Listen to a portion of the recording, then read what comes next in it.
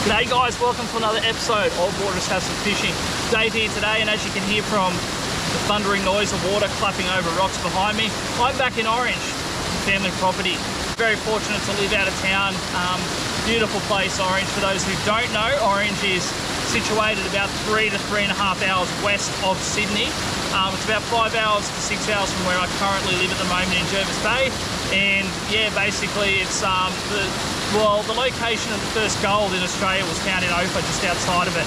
And it's one of those places that if you visit, you're going to love.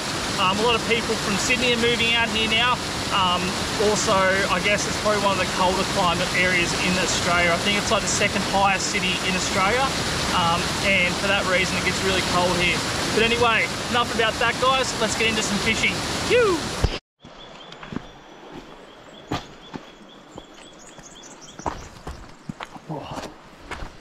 Try and cover some ground early on if I can before the sun comes up and the snakes come out. Very snaky area around here. The red belly blacks, not that big of a worry, those ones, but it's the big browns that are the concern. Righto, so we've got some nice pooling going on over here. You can see the oxygenated water running through the rapids into these deeper pools. I'm going to keep moving. Oh, a bit of a rock climbing. It's a beautiful spot out here though. A lot of the creeks around Orange are like this. Sort of very rural, pristine creeks that are often, in my opinion, underutilised around the area. Okay, coming up on a nice little stretch here. Sneak up nice and quietly. Get casting over this spot here.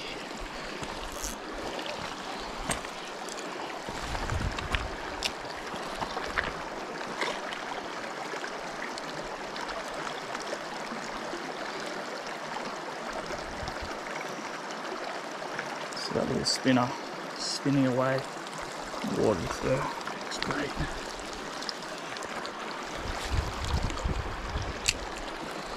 Up against that log on the other side. Oh, it's like snagged up.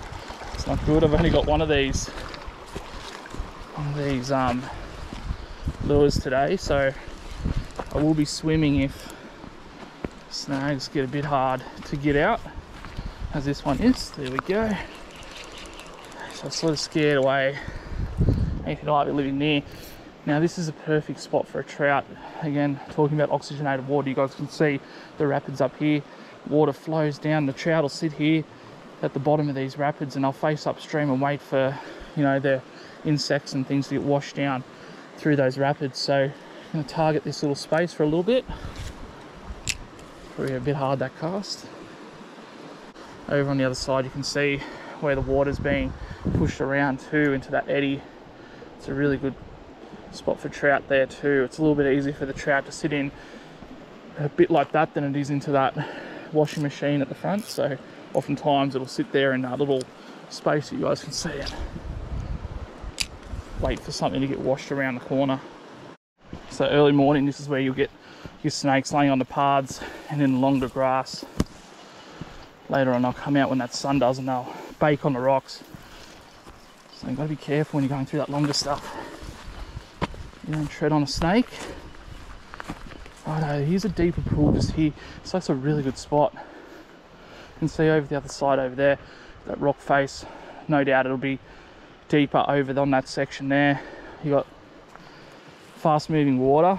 I can hear it. Haven't seen it yet. Up into that little gully. This whole pool here that we can work.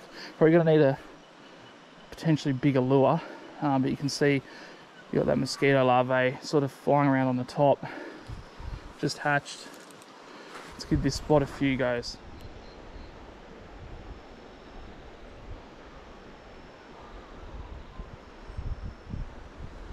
Okay guys, rounded the bend, and in front of me over here you can see this stretch of water just above this rapid section. I don't have really the gear to be able to put down into this, but this would be a prime spot for a trout with a fly. And I'm going to essentially Come down as close as I can to the water here. And I'm going to target this little upper region section before we get to the rapids. Because at the top of that, I reckon there's a trout. If I was a trout, that's where I'd be. Pass it up into there. And slowly bring it back down. And we're snagged up already. So I'm just going to go above that lure. Again, I'm not risking losing this. I've only got 2 pound leader. So I can't really just try and like manhandle it off. I'm gonna have to use these rocks here to try and get myself into a better position to get this lure off. Ah, there it is, just there. Isn't that the worst thing when you can actually see the lure? Oh, it's caught on a piece of... It's caught on a piece of wood. Do have waterproof boots, but the water's too deep. I'll go over the top of the ankle, so I'm going to take the boots off.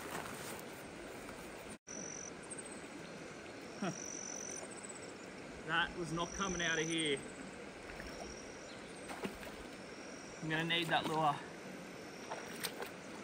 One thing that'll get you in these trout streams is any pieces of wood that have been in the water, because the hooks will jam themselves in the wood, whereas these rocks are so slippery that anything that goes over rocks will just continue to go over it.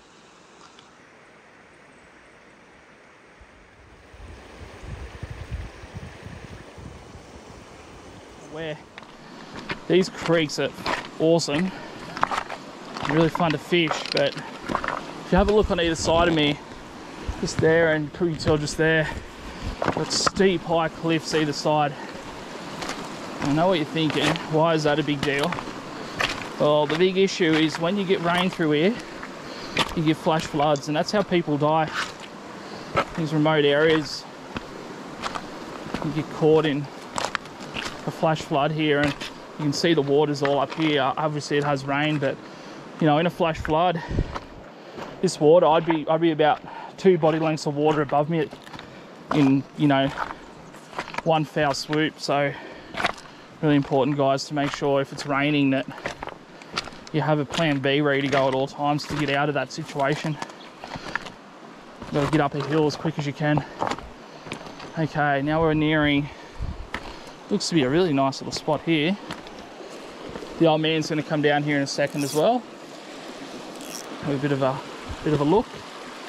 This creek runs along the edge. Oh, you'd nearly say through the property back home. So this is a great looking prospect of a spot, and I'll probably come down here a little bit later, but I will get a few casts in if I can. Just gonna target this little section just here, and then I'll move up and hit that bigger billabong up there. Second snag. Wow. Okay, boots off. Boots are off. Let's try and get this bloke back. It's gonna be a very slippery rock, that big one just there. Just gonna have to sit down and scooch my way in. Yeah, okay, that's a bit fresh. These rocks are like walking on ice. They're so slippery. You can see this lure here has grabbed literally the only piece of organic matter in probably this whole billabong. Back on. Oh, here's a good pull here. This is a nice little billabong. Let's do a bit of little creek science here for you guys. So, spoke a little bit about it earlier. I'm not sure if I'm going to put that in the edit though, so I'll put it in now. But that water coming over the top just there, that's a little waterfall full of oxygenated water. As the water goes over that little spillway or waterfall, whatever you want to call it, it oxygenates that water, and that's what the fish love. But they also love the, you know, the bait, not the bait, you'd probably call it more their prey that comes down over that waterfall, talking like insects and little baby fish and all that sort of thing. So the fish will sit in this little pocket here, just outside of that fast moving water, potentially even right at our feet, and they'll sit there and ambush whatever comes over that. So everything's facing pretty much back up there. There are occasions where you know, over in that corner where they might be fish like sort of downhill, that's because the water will do like a big whirlpool kind of effect. But yeah, basically this whole thing here will be very fishy. I'm gonna come back and fish this little spot a little bit later. Again, I'm still trying to make my way up the river or up the creek. But you can see on the other side over there, on top of that tree that's fallen down, how you've got all the sticks and debris on top of that, and that shows where that water goes to. On some of these flash floods, when they come through these creeks really swell, and you know, I'd be under about 3 meters of water right now when that happens. So again, just got to be so careful when it's raining, or it has been raining through these spots, because you know, it'll get to that point, you know, within minutes. It's that quick. So yeah, and if you're on the other side over there, scrambling up the bank can sometimes be a bit difficult. Up here I've got sort of a bit of an easier run up there, but yeah, just got to watch that stuff.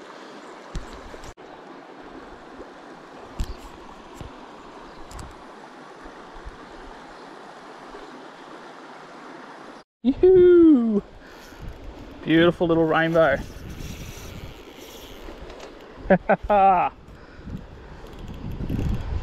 Took the lure out of that spot over there.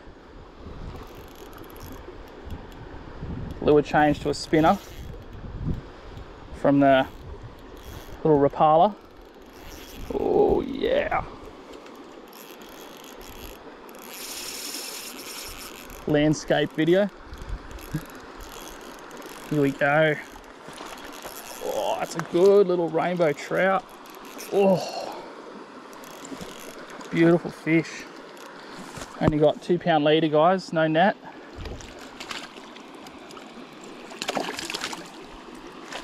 That's a big trout. That's a big rainbow trout. Wow. Oh, yes. Wow.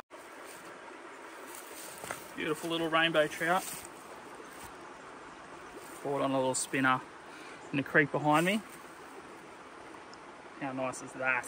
Great fish. Tell it's a rainbow trout by the red coloration through the middle of the fish. Brown trout have little brown spots all over them. This is the first kind of fish that I ever caught. Round orange. Great fish.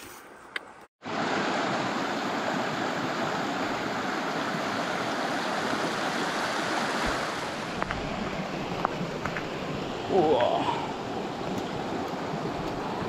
This creek's swollen a little bit. Let's go down this way. Sort of branched off into 2 parts. One here and then one on the other side where those sort of rocks are on the other side up there. I'm going to try and make my way up over these rocks, try and find somewhere up a little bit river where there might be a billabong. Whoa.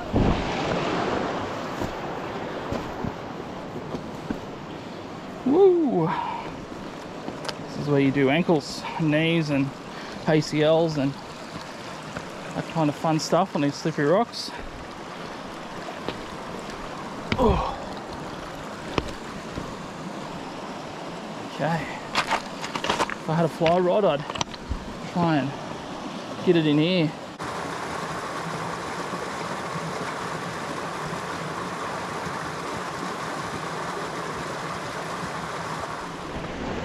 Oh.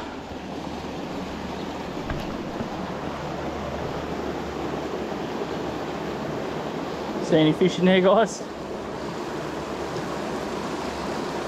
Can't. See all these little rock pools and stuff. It is a beautiful place. People don't realise it. It's sort of like around, you know, the Snowy Mountain area.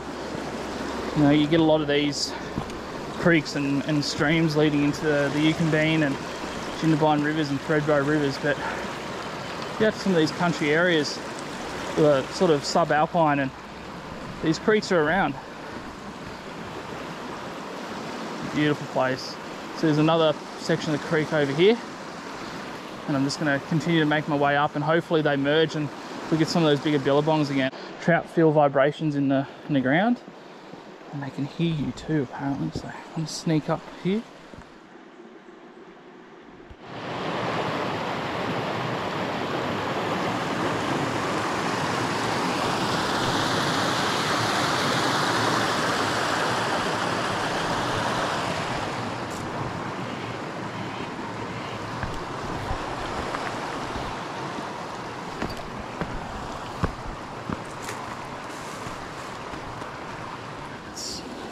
keep meandering our way across slippery rocks. Trying to stay higher than the water. With these trout facing upstream, they can see me if I'm too close. So I just want to walk up or run up nice and high. As mentioned before, whoa, nearly went down. The deadliest snakes in Australia live here. Got the eastern brown and the king brown, both very prevalent in the area. They'd be sitting up under little cracks like that, sitting there. They'll come out when the sun comes out and they'll sun themselves on these rocks here. Red belly black snake also lives here. Not as aggressive, still equally as scary though when it runs around you. Whoa, that's a 2 meter drop. Careful where I'm putting my hands too. Oh. Sunny trout love running water and just put themselves into spots that you just wouldn't even realise. Lure stuck again. This time we're a bit deeper here, guys, and it's like it's caught on the other side of a rock, so a bit unlucky with this one. So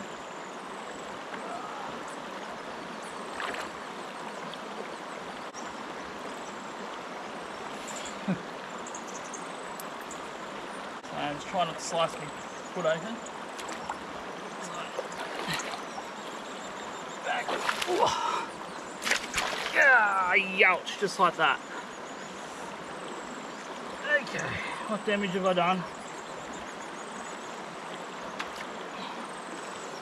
Oh, that hurt. Just like that. Now I broke my ankle.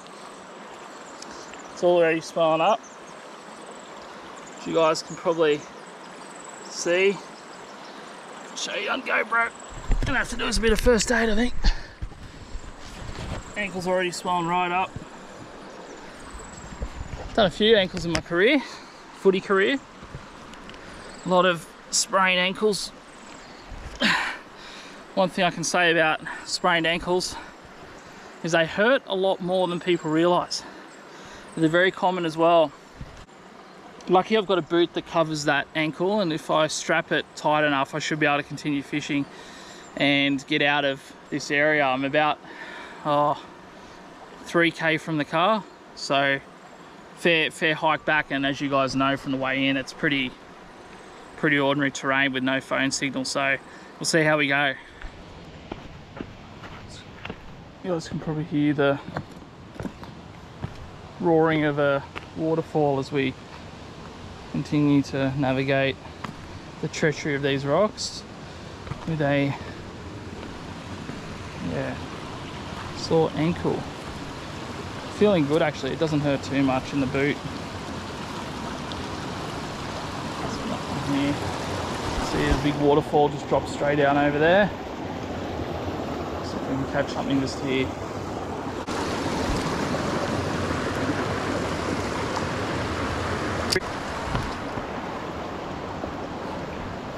Hard to describe how far down that is. That's the end of my rod and it's nowhere near touching, so we're about 2 meters up here at the moment. Oh, that was good for the ankle. Beautiful's that. Continue to get down. It's not the best spot here when it's raining on flash flood.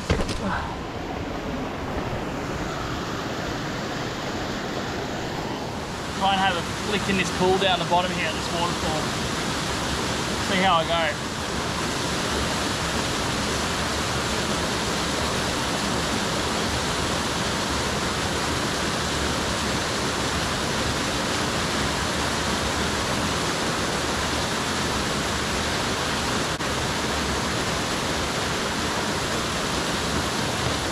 Do you guys want to see the waterfall? Let's go.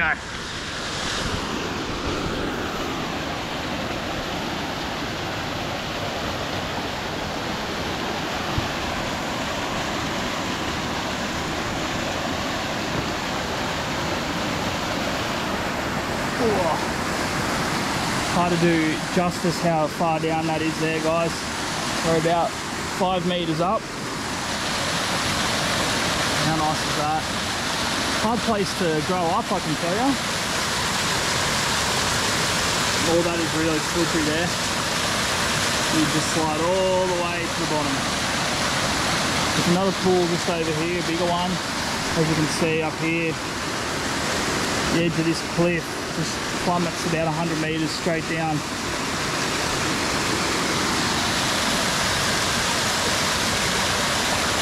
See if I can get a better angle for you guys without falling in.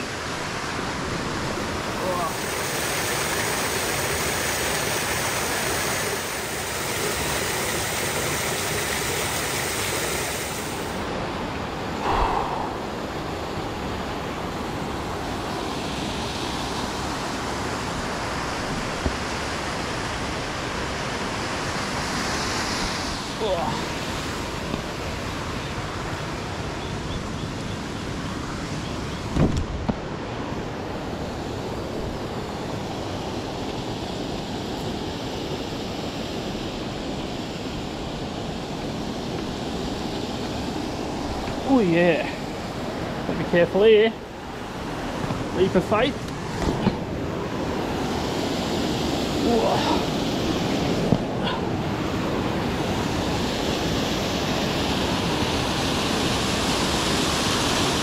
I'm gonna do a bit of a catch and cook with you guys now. So we just caught that, you know, nice size 32 centimeter rainbow trout there in the creek just below my parents' property.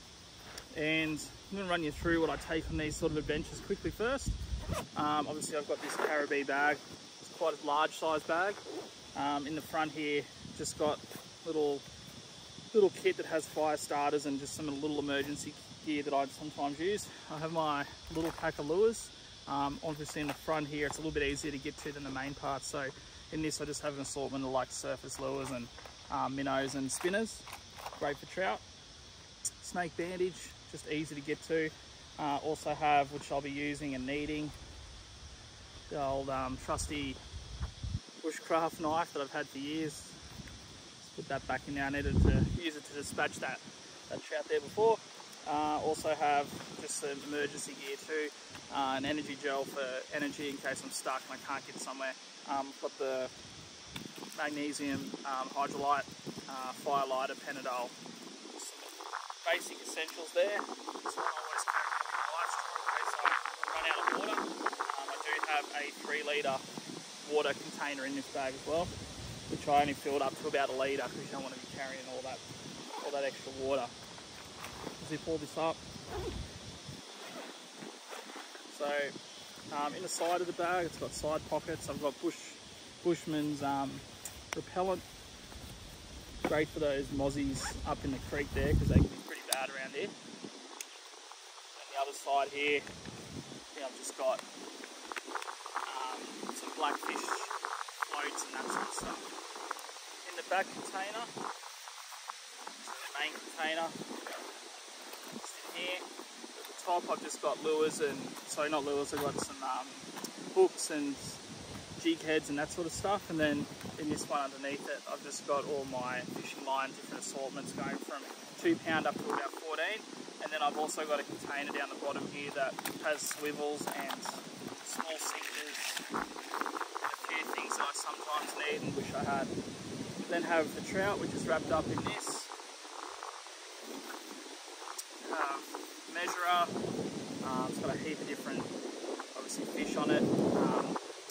Sort of ID the fish, even though it's pretty much know what they are nowadays. These are my surface lures I use for bass, which will be used for the trout as well. Also got some spinners and Tassie Devils in there too, which is great for trout. I didn't need those today, so they were in there. I've also got some surface poppers that I use mainly in the estuary, so just little ones again, just in case if the bite's slow and I need to change things up. In here, I've just got the little mess kit, so So I've just got a little pro fuel container, it's a little butane container, got some oil and salt. And then I've just got this little stainless steel pot that I'll use to fish on. Always keep a poncho on me, just in case I need to sit down somewhere, or if it rains or something, just to keep the bag dry. And then I've just got today the jet boil system, so obviously the jet boil itself, just here. And then just a little spoon as well. That's pretty much it for the bag, guys. I carry zinc and sunscreen in the top. My beautiful wife will be disappointed if I didn't have that. And I'm going to do a catch and cook for you guys now with this trout. Just going to keep it very simple. Not going to do anything too crazy with it. Just a simple trout recipe. They're really great table fish trout, especially being a non-native fish. I don't mind keeping these ones whenever I can. Little Minnie the Fox Terrier. How you doing, man? He's keeping an eye on me, making sure I'm not doing anything I shouldn't be doing down here. Got a nice hot pan now, guys, so I can throw in this beautiful rainbow trout. Just hold the pan while I do that. Oh, yum. Put the other one in too. Tail in as well. Now I'm just going to push that down just to make sure it doesn't bubble up. Just for reference, guys, I left the scales on, didn't skin this fish, didn't fillet it. Find the skin to be really nice, tastes really good, and the scales pretty much burn down to nothing, so not really massively important to fillet a trout. Just going to flip that bit over. 3 hours west of Sydney. It's about roughly 5 hours from Jervis Bay where I live now. Yeah, basically grew up on property, been very lucky to do that.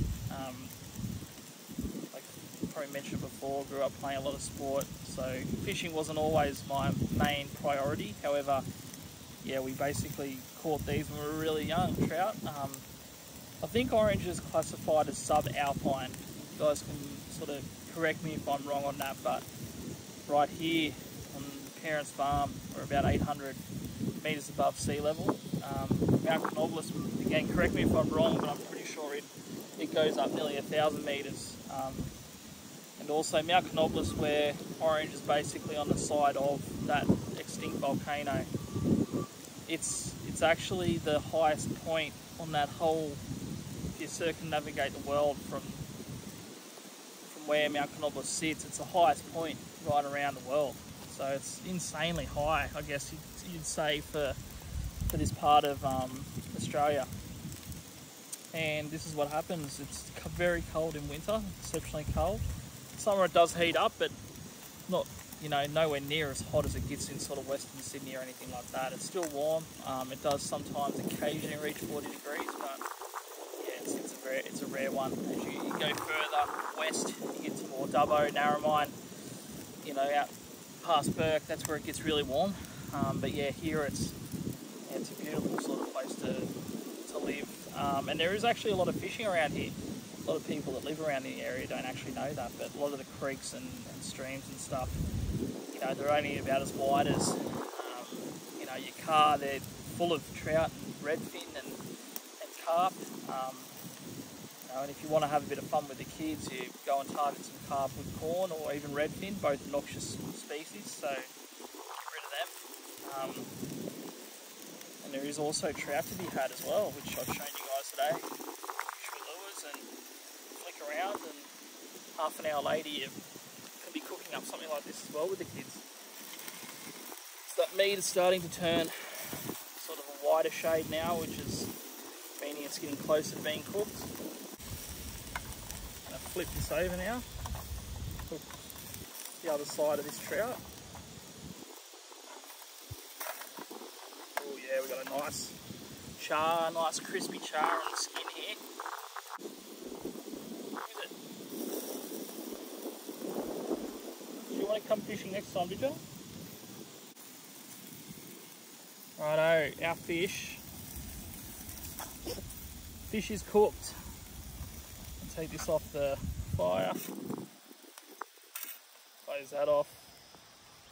Sit that aside for a bit. It's going to be raw and hot. I'll show you guys what we've got. So crispy skin trout, obviously sea salted, cooked in oil. Inside it, meat is beautifully cooked. It's like that. It's falling off the bone, as you guys can see, flaking away. But 2 of them, it's like that. And what I'm going to do first is we've got a chip at the tail of it. It's like a chip. It's going to be nice and crunchy. Let's try some of the tail first. Beautiful red meat. Don't have some bones. Have some bones in it, but that's all right. That is so good. And you see the meat just sort of falls off the bone there. You can see here, here's got the tail. And what will happen is that tail will just pull out really easy. So it'll just, I can't show you guys here, but see that how the tail just basically comes right out.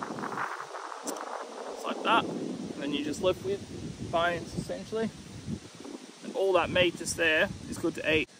Okay guys, just want to say a massive thank you to all of you who obviously watch these videos and, you know, just support me on the channel. It's funny, this time last year, I think I had just over 100 subscribers, like 101. And I don't do it for the subscribers, I do it because I actually just enjoy watching these videos later on, seeing what I did and how I caught the fish and just reliving the adventure.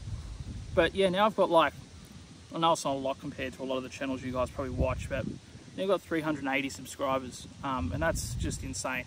So 380 of you guys, you know, feel the need to subscribe to this channel. I do apologize about some of the videos, but I do hope you get something out of them.